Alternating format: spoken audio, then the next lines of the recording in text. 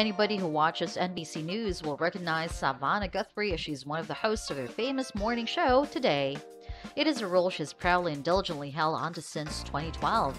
However, fans were shocked to see that Guthrie was missing from the show for weeks, from mid to late August, and immediately expressed concerns about what happened. It turned out that there was no matter worries not just Savannah, but her other Today hosts, Kodako and Craig Melvin, who also did not appear for a little over a couple of weeks. We were fully informed that all three of the fan favorites hosts were out enjoying a well-deserved short vacation.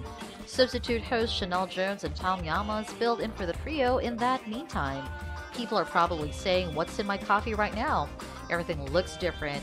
Tom joked about the massive change as fans tuned in not just to unfamiliar faces, but also to an unfamiliar set of the Today Show.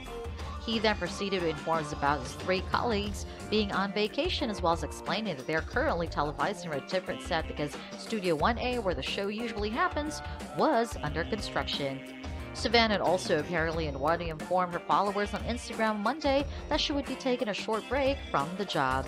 She later shared a photo of how she was spending the first day of her vacation by enjoying herself out in nature with a picture of some greenery.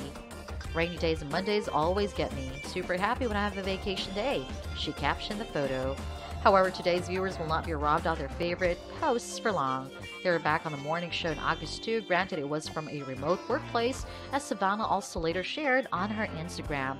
She's since been back on her job and just yet to go to an exclusive interview with Boris Johnson, Prime Minister of the UK, so she's back on Today safe and sound. While you're here, why not stick around for a married life, husband, and kids? She's a mother of two children, a daughter, Dale Guthrie Feldman, who recently turned 7 years old, and a son, Charles Max Feldman, who turns 5 in December.